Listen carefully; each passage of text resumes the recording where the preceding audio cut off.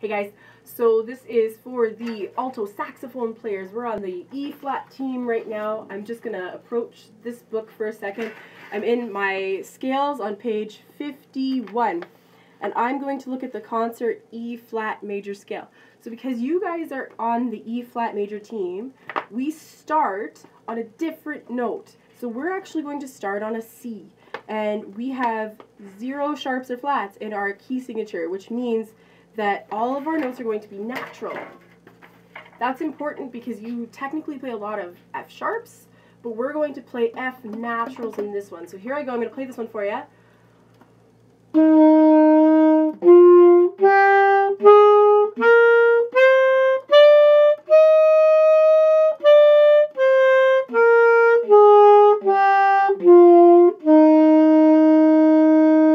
And I have my octave key on for every note of that scale except the first and the last one, okay?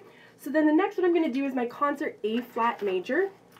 In concert A flat major, if I take a look over here, this key signature has a single flat. This is our B flat. I know it's B flat because it's actually on the middle line, so every good boy deserves fudge.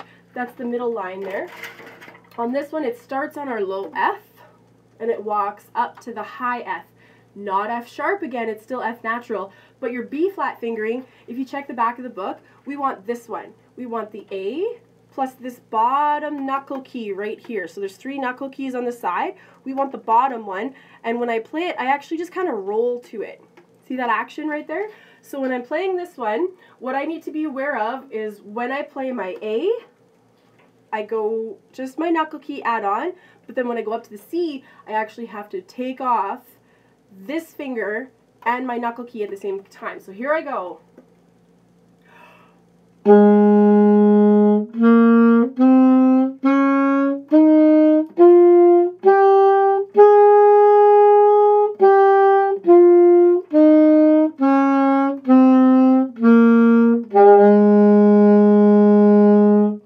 So that's your concert A flat major. And then the last one in here is the concert F major. So it's this one here. This is one I want to look at. It has 2 sharps, and I'm actually going to play up to this high one right here. I want to play the high. I want to play in the high octave, not the low one. That's just my personal preference.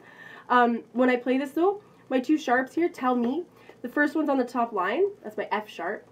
And then we're used to that one. And then in this one here, the 3rd space from the bottom up is a C sharp. So my fingering for the C sharp is no fingers at all. What a fun note to play on the saxophone. So awesome. My normal F sharp, and then this really high one right here. When I take a look at it, it's actually in brackets. I've got a high C sharp, so no fingers, just my octave key.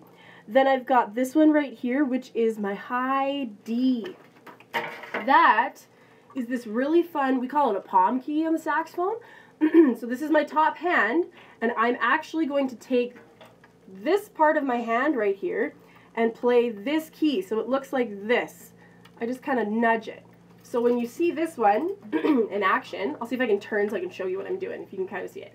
I'm going to start on the bottom, so I'm starting on my D.